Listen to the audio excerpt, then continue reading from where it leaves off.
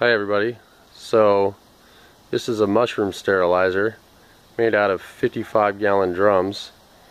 It's at operating pressure and temperature right now, which is approximately 2.5 psi is what it seems to like to stay at with the flame on low.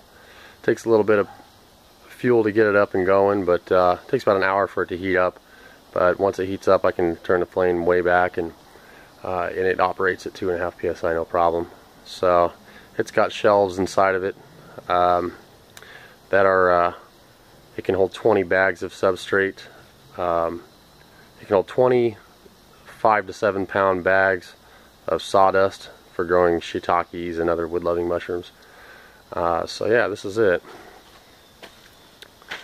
and it's got pressure.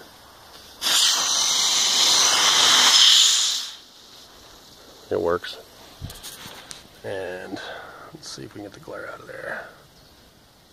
About 2.5 psi or so. It's got a sight glass operating at about 8 gallons or so. And then it's got a drain. Sorry for the bad video, it's on my phone. And that is the fill. That's hooked up to the inside of that has a float valve, so it's an autofill when I have the hose plugged in.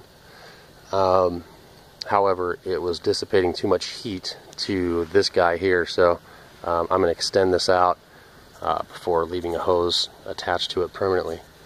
But that way it doesn't heat up the hose. And then down in here we have our, let's see, it's not even too hot. We have our flame. So, get in there.